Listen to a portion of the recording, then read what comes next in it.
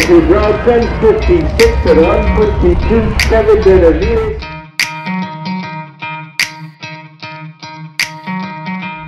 Hello guys, welcome to the TK808 Productions YouTube channel. Thomas here. We're at the Hilo Drag Show, you guys. As you can see above me, there's a lot of clouds, so the racing's been kind of shut down. So I figure get this time to do some interviews with some people. And we have one of the most best and dominating racers here at the Hilo Drag Show. We have Mario Quebral Jr. from the N2K Camaro. So Mario, can you explain to me more about this Camaro of yours? Like, did it start off just like as it is, or what did you have to do to make it become pretty much one of the most consistent and fast cars here? I just bought the car as is. Just changed out the motors, about it, basically. Nice. Did it start off with the big tire, or was it always a small tire? Big tire. Nice. So, the N2K, can you explain to me about that? Just the logo, like why did you name the Camaro like the N2K? Oh, it basically is nothing too crazy, just basic stuff. Yeah. Nice. I actually wanted to name that car, but it's either on Instagram and that fishing and game stuff. Right. We became good friends and just let me run the name. Nice. Well, out of curiosity, what did you want to name the car before it became N2K? It was Nothing Too Crazy. Oh, N2K. Oh, okay. Sorry, I thought you said you had like a different other name. Yeah. Nice, awesome. So, when was the first time you ever brought the car out to the track and raced it? Do you remember that? Oh, it was like a couple years ago, or like 2015 maybe. Oh, okay. So not too long. Yeah. So about like what, 7 years ago? Yeah. Nice. And when you had the car came out, was it like the 10-second car, or was it more like a 12, 11? Like a 12-second car. Okay. Just had a stock motor. And then over time you upgraded it, yeah? Awesome. So, alright, sorry, back to the interview and everything. So, what were some of your best moments that you ever had racing this car on the track, if you can recall? Like maybe name like your best, maybe if you can, one, maybe like 3 or 5. Oh, there's lots. There's always door-to-door races. Like, Jerry Andrade. Oh, one of your closest races, yeah? Bill Brown. Oh, yes, Mr. Bill Brown. Yeah. He's a very dominant racer. Yeah. But I think up in the spectrum, like one of the more consistent and tough competitors is you, Uncle Jerry Andrade, and Mr. Bill Brown, and maybe Mr. Kevin Benavides, but I think you three. Yeah, him too. Yeah, maybe. But I know around those 4, you're one of like the top guys that's really hard to beat. And does that come because you're very talented in racing, or does it just come from over time, you becoming so competitive? I don't know, just basically out there just have fun, just running around. Just come to the track, burn rubber, have some fun. Yeah. Awesome. Now, kind of it's like a question, like say if you had like a young kid who's probably 18, 19 year old, wants to come into drag racing, and he wants to come talk to you because he's probably seen your car on Instagram, what would be some advice you can give to them? Like say they just brought out a car, they just built, what's some advice you can give them being you're a veteran racer? Just learn your car, get comfortable with it. Like, don't push it. Yeah, they don't want to kill the motor in the first pass. Be one with the car, you mean? Yeah, know every little thing that goes wrong with the car.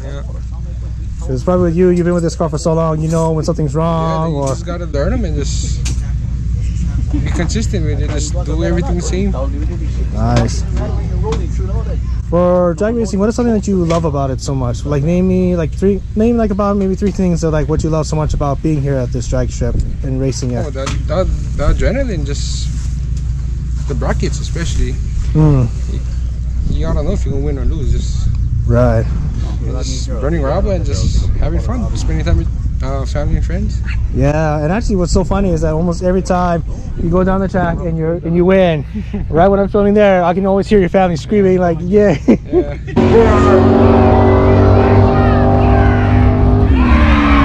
Mario Quebral cheering section right there. Yeah, like your old cheering squad right over here all the time.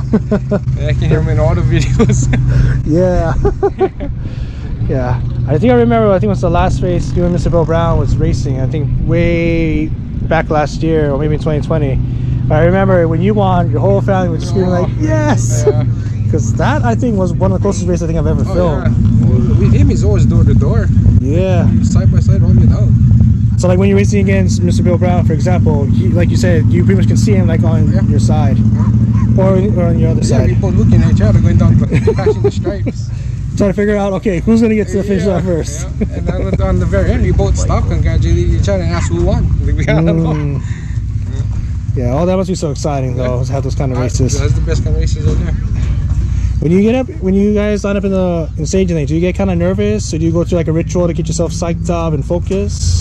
Just kind of focus on, just look down the track and just, I don't know, just spaz out. I don't know. No worries. Just because there's some races they have their kind of like before race ritual where they kind of they listen to a song or they kind of maybe just get in the zone. Get in kind of the zone kind of thing. So I was kind of curious if you had anything like that.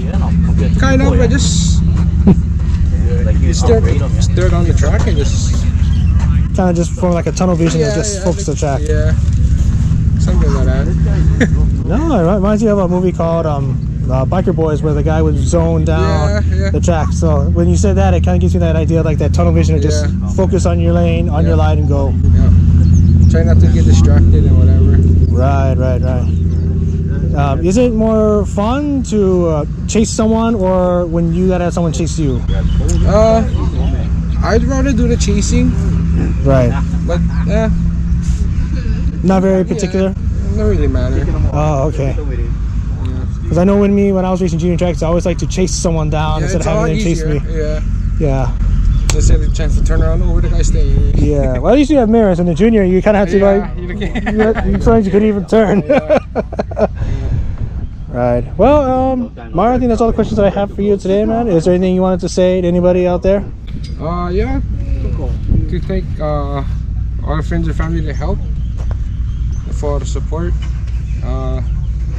That's all the racing and performance.